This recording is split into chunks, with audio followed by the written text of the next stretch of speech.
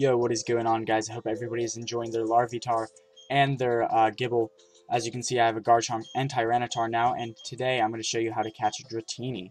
So what you want to do is fly to oreburgh City, or you can go to Hearthome. So basically, we're going to Mount Coronet, and you know, oreburgh is just like the best city in the world because it's basically the best place, because this is where you catch Larvitar in this patch of grass right here. And then up here, go straight, and that's where you catch Gibble, and then to the right is where you catch Dratini. It's like the perfect spot for all these videos. Oh my gosh. Anyways, what you're going to want to do is get your bike here, and we're going to want to go up this way. Well, I got to gain speed though. And then you're going to go to the right into Mount Coronet. Alright, so boot up a repel if you have not done yet, and you're going to need let's see, you need surf, waterfall, strength, rock climb. Look in the description for all the HMs that you will need. And we shall go this way, go down here,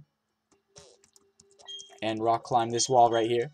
Sweet ass rock here. Just getting a nice little workout here. My beaver putting in that work. Don't go up there, go down here. Go on a little maze expedition to catch this Dratini. I think, yeah, I was gonna hop on the old bicycle. However, it's not registered, so I can't pull it out easily, so I guess we'll just run. It's all good though, we need the exercise. Bicycles are too easy. So if you just follow this route, you will be there in no time. Pretty much what you want to do, if you already know where the waterfall in Mount Coronet is you want to go to the waterfall, and you just want to use your rod on the super rod on the waterfall. So you rock climb up here, turn right. We're going to go in this sweet ass opening in this wall, this mountain. Get, yeah, let's use max repel again. Since we shall be using our super rod, it won't matter. And here is the waterfall where all the magic happens. And you're going to want to fish right on top of it. Oh, what do you know? He got away. I'm not quick. I got to get the draw. Come on. I'm a fishing master, baby. Alright, so we landed a Pokemon, and it was actually a level 36 Gyarados. Holy crap. So I'm going to murder him, and then we're going to try and fish again. That Gyarados was baby food. Alright, here we go. Second try. Concentration. Oh, another Gyarados. Oh. Moving up in the world is level 42. Alright, I shall destroy this man. Couple more Dragon Claws. And then we shall fish once more.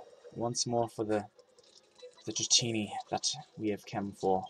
That we seek! Concentration. Yeah, baby Dratini. Oh, I called that shit. Alright, so a level 20 Dratini. And I'm going to use Dragon Rage on him, just weaken him a little bit. Oh, that was perfect. And now I shall begin the chucking of Ultra Balls until my ball does click. Clicketh, you balleth. It's a twister. Oh my gosh, this Dratini does not want to come home with me. Alright, so that Dratini was actually just kicking my ass. But we finally caught it, threw a couple more Ultra Balls at it, and then clickety-clack, man, we got ourselves a Dratini. I hope you found this video helpful, informative, all that good stuff. If you could, give it a thumbs up. It'd help the video out, help other people find out how to catch Dratini in Pokemon Diamond, Pearl, and Platinum. And as always, have a great day, guys. Have fun with your Garchomp, Tyranitar, and your Dragonite. See ya.